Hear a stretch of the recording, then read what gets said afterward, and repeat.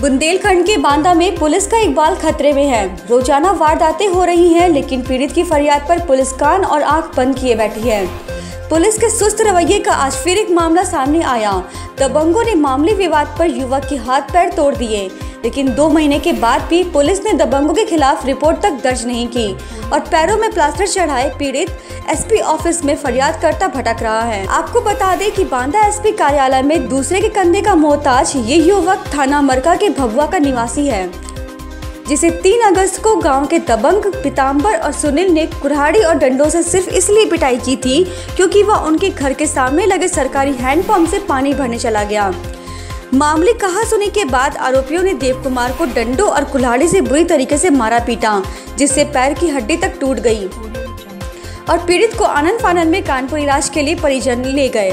1 माह बाद ऑपरेशन के बाद जब पीड़ित और परिजन मामले की रिपोर्ट दर्ज कराने मरका थाने पहुंचे तो उन्हें वहां से भगा दिया गया।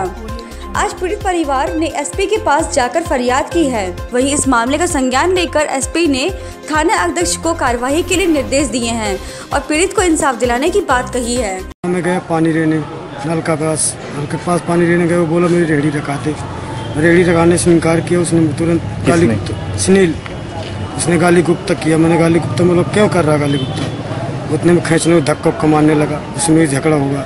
उसने भी उसका बाप और उसने और 1-2 लोग थे, फिर मिल के मारने लगे। मेरा हाथ पैर तोड़ दिया। थाने गए हम, 100 नंबर आई, 100 नंबर को 5000 रुपये तुरंत दे दिए। 100 नंबर वापसी हो गई। अपने घर का भी फोन कर दिया था उसकी माँ। थाने किस तारीख की घटना है? अभी तक क्या कार्रवाई हुई पुलिस? 3 तारीख को घटना है, 9 बजे की। 3 तारीख FIR दी थी आपने?